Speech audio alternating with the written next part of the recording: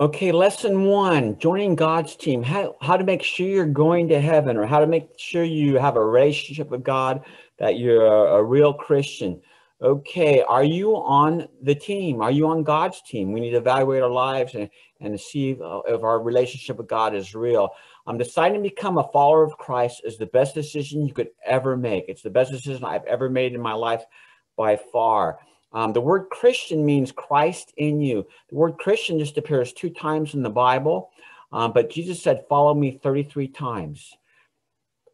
The term Christian, the terms becoming a Christian, being saved, asking Christ in your life or Christ into your heart, being born again, all mean the same thing. Either you have a relationship with God or you don't. Either you're going to heaven or you're not. You're a true Christian or you're not a Christian. And so we're going to examine that today in 4 points here. And the first one, 4 steps to join God's team. You can see in the upper right-hand corner there, that little hand-drawn picture. We're on one side, that's us, the stick figure. God's on the other side. God has a plan for our lives. He loves us. He wants a relationship with us. He has purpose and forgiveness and meaning for our life. But we're separated, like there's a river, there's a canyon, and then it's like a river of sin, and we can't experience God's love and plan for our lives. The Bible says we need to realize God loves you and his plan for your life. In John 3:16, God says, "For this is how God loved the world. He gave his only son so that everyone who believes him will not perish, but have eternal life." And then in Jeremiah, it says, "For I know the plans I have for you, says the Lord. Plans for good, not for disaster, to give you a future and a hope." God's plan for your life is just not a plan for your life. It's better than your plan. It's better than the world's plan. It's the best plan for your life because he made you, he loves you, and he died for you. So why do you think most people don't experience God's love and plan for life? I mean, our world is broken with a lot of hurting people.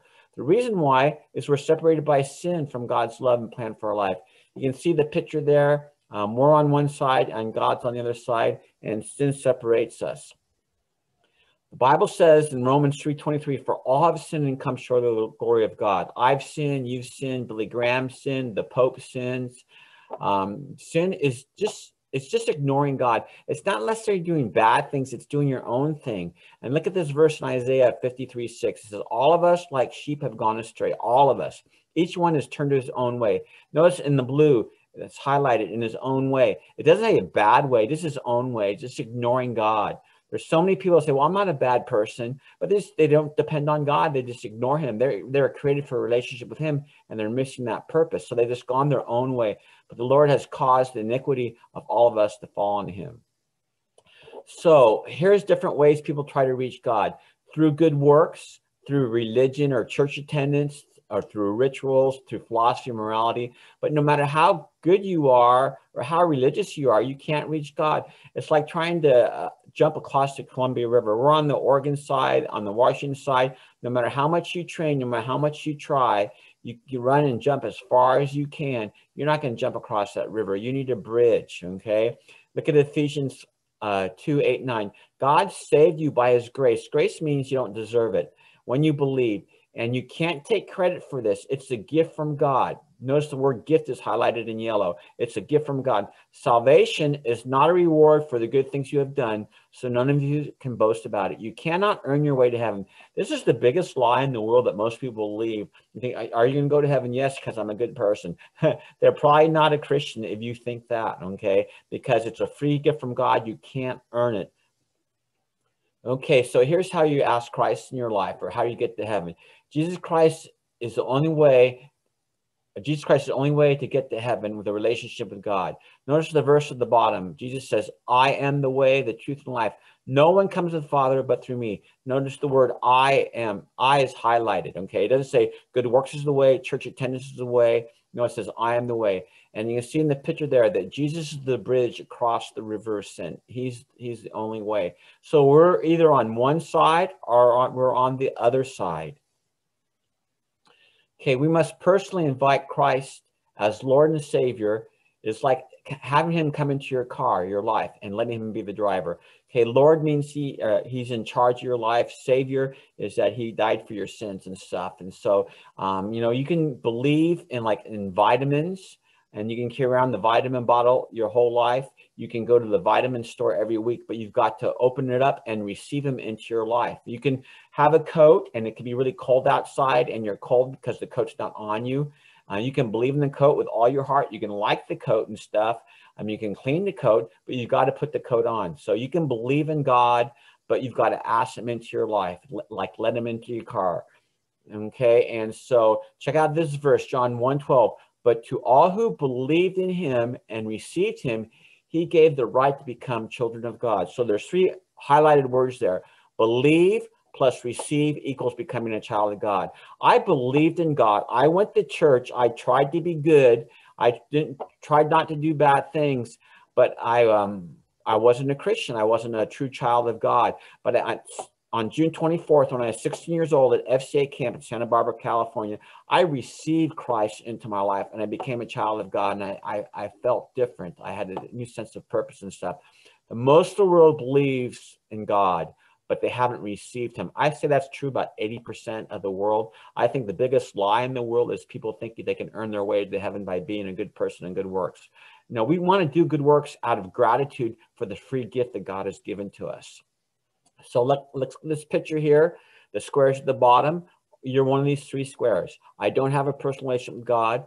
I would like a personal relationship with God, and I have a personal relationship with God. So one of those three things. So I'm going to give you an opportunity to ask Christ in your life and become a born-again follower of Jesus Christ. And if you say that prayer and you're sincere, he'll come into your life. It's not the words, it's just the attitude of your heart. So just say this prayer with me if you want to make sure, if you're not sure, if you want to ask him in. Then after this, I'm going to play a short 3-minute video that summarizes what I said, and they're going to have a prayer also. You can say that prayer too with the video. Dear God, I know my sin has separated me from you. Thank you that you love me and have a plan for my life. Thank you that Jesus died for my sins. I am sorry for living my own way. I want to receive your forgiveness and ask Christ into my life. Come into my life and lead me. Thank you for forgiving me a relationship with you forever. Amen. If you said that prayer, let me know or let someone know. You need a mentor to help you grow in your faith in the Lord. If you ask Christ in your life for the first time, you're like a brand new baby Christian, and you need the milk of reading the Bible, and you need a mentor to help guide you. Okay, I'm going to play this video now. And once again, they're going to say a prayer at the end. And if you want to ask Christ in your life, you want to make sure, I'm going to say the prayer at the end also.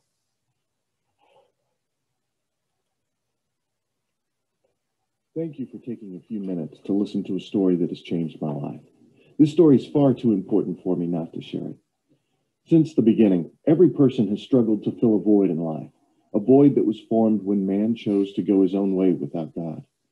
The Bible says that every person has become separated from God. We're separated from God because of the bad choices we've made. God calls these choices sin. We've all sinned in some way, whether by lying, cheating, or simply doing things we know are wrong. These choices that we have made keep us from experiencing God in heaven. Some people believe that if your good actions outweigh your bad, God will accept you. But the Bible says that nobody is good enough to earn his way into heaven. We all fail to meet God's high standard of perfection. Even our very best isn't good enough. But there is good news. God loves us very much. He loves us so much that he sent his only son, Jesus Christ, to this earth to bridge the gap between God and man. While Jesus lived on this earth, he helped thousands of people and performed many miracles. But then Jesus was taken by soldiers, beaten, and nailed to a cross to die as a payment for our sins. Once these soldiers made sure Jesus was dead, they placed his body into a cave and rolled a giant boulder in front of it. Before Jesus died, he said that he would rise from the dead 3 days after his death. Because of this, and to make sure nobody stole the body, the cave was guarded day and night. But after 3 days, Jesus was alive. He came to see many people, who then spread the news and told everyone they knew what had happened. It was true then, and still is today, that Jesus is the Son of God. Jesus came to show us the path to God. The Bible says that the only way to God is through faith in Jesus Christ. Jesus paid the price for our sins and bridged the gap between God and us. Today, God is offering you a free gift. Nobody can get to heaven by just doing enough good things or by religion. There is only one way. Jesus is the answer. Jesus is the free gift that God has given us. All you have to do to receive this free gift is to tell God that you need him. You can receive God's forgiveness of sin and the gift of heaven by faith. Today, Jesus knocks at the door of your heart and desires for you to let him in. The Bible says that if you trust with all your heart in Jesus Christ and turn from your sins, you will spend forever in heaven with God. If you would like to trust Jesus Christ as Savior and Lord of your life, silently pray this prayer from your heart. Dear God, thank you for loving me. I confess that I've done bad things. I believe that Jesus died on the cross for my sins and that you raised him from the dead so that I may spend forever with you. Thank you, Jesus, for coming into my life and being my Savior. If you prayed that prayer, tell someone you know that is a Christian that you just asked Jesus Christ to come into your life. If you now trust in Jesus, we encourage you to find a church that believes Jesus is the only way to heaven. Remember this promise found in the Bible. Now that you're a believer in Christ, absolutely nothing can separate you from his great love. Man, that's just a great video, a great summary. If you said a prayer and one of those two things, or for assurance of salvation or for the first time, be sure and let me know or someone know, because like I said, you need a mentor to help you grow and help direct you and be your buddy in your exciting journey with Jesus Christ. Hey, if you have the workbook, there's a page to fill out there. Jot down what God said to you and some triggers to help remind you. And so make a great day and let someone know.